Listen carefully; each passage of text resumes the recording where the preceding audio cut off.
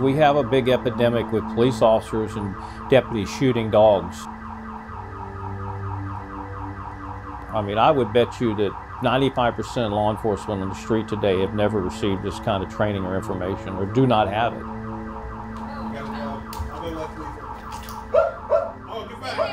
You know, I come from the old school where I started my police career back in the early 70s, and back then it was taught to us to neutralize a dog.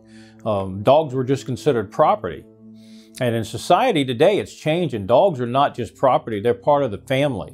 And unfortunately, our profession hasn't caught up to that yet. And so that's why we're working really hard to try to get this training so that officers now can have it and know what's going on. Because when an officer ends up shooting a dog, it rips right at the fabric of the community. All you have to do is Google police shoots dog or deputy shoots dog.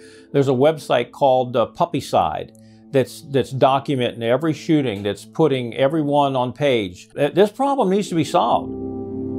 So we talked to Virtua, which is one of the manufacturers of the virtual training, and said, would you be willing to work with us on this? Would you be willing to take the time to add these scenarios to your already good library of situations that law enforcement handles? And they were very receptive of it. 470, report of a subject down, possible medical condition. Well, get out of here.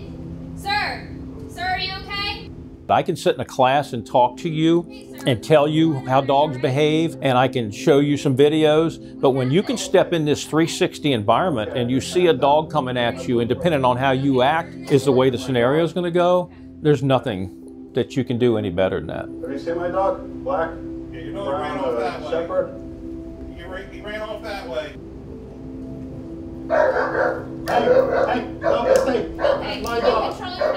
We need to make sure that officers understand dog behavior, because if you understand the way that dog behaves, the chances of you shooting are slim to none. All right, sir. We need your dog to calm down. Hey, what are you doing?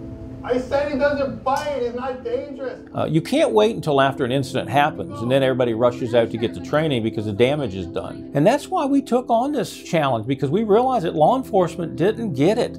So if we can teach officers dog behavior and things that are going to help them when they get in these encounters, it makes them and everybody else safe. And it keeps the life of a pet within that family where it belongs.